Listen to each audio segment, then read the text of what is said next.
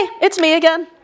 Today we are going to be talking about streaming algorithms, and specifically we will only be talking about two streaming algorithms because we don't have time. They will be reservoir sampling and Bloom filters. So reservoir sampling, we start with the question of how do you pick a random element from an array? Let's say your array had 10 elements. How would you select a random element from it?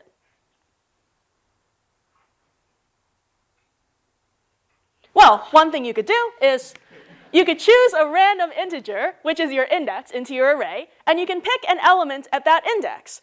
But what would happen if you wanted to generalize this to an infinite stream of elements? How do you pick S random elements from an infinite stream of elements? And I guess the first question is, what exactly does this mean? What is the input? What is the output? When do you give the output? And the answer is, at any given point in the stream, you should be able to give an output. You should be able to output an answer. You should be able to output an answer whether you've seen 5 elements or whether you've seen 50 elements or 50 million elements. And specifically, what you do is you maintain a set of S elements, and every time a new element is added to the stream, you may or may not update this set of elements. And this set of elements must have the guarantee that at any given point in the stream, every element that has been seen so far should be equally likely to be in this set of S elements. So how do we do this? Well, we start by saving the first S elements, and then, well, we might replace them later. And suppose we have seen the first n-1 elements, and now we are seeing the nth element. What you do is you either keep the nth element or you discard the nth element. So you keep the nth element with probability S over n, and then you select one at random to replace, to kick out. And otherwise, you discard it. And it turns out that you can prove by induction that after n elements, it satisfies the guarantee we want. Every element that you've seen so far is equally likely to be in the stream. So that is reservoir sampling. And what are Bloom filters? So the idea with Bloom filters is you have like a long stream of elements, and you want to see if there are like any duplicates. So let's say you have a stream of ads, and you want to make sure a user does not see the same ad multiple times. So what is the naive way of doing this? You could store all the ads in a hash table. Unfortunately, this takes almost as much space as there are ads, because like you would just stuff every ad into the hash table or the hash set, and then your hash set would just grow bigger and bigger until it explodes.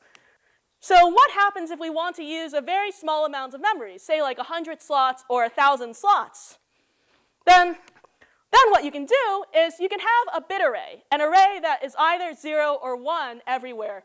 And your bit array is going to have like 100 entries, or maybe 1,000 entries, and you want to initialize it to all zeros. And in addition to this bit array, you have this hash function. Your hash function is going to hash the ads to the numbers like 0 to 99 or something. It's going to assign one number to each of these ads, and there's going to be as many possible buckets as there are indices in the bit array.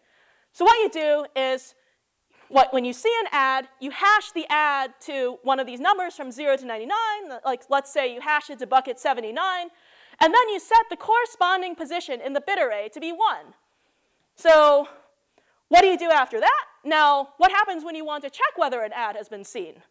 Well, what you do is, instead of like having this huge hash table, you just look at the position in the bit array.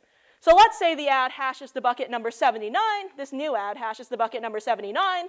Then if the position 79 in the bit array is 0, then you know for sure the ad has not been seen. Because if the ad had been seen, we would have set that position in the bit array to be 1. However, if the entry in the bit array is 1, then there are two possibilities. One possibility is that we've seen the ad, and that's why we set that bit to 1. And another possibility is that we saw a different ad that happened to also hash to 79. So that would be a false positive. This Bloom filter idea has no false negatives, but could potentially have false positives. And how do we deal with false positives? Well, what we do is we have multiple hash functions, and we have to make sure all of the bits corresponding to all of the hash functions are all set to 1. And that is our way of reducing false positives while still maintaining no false negatives.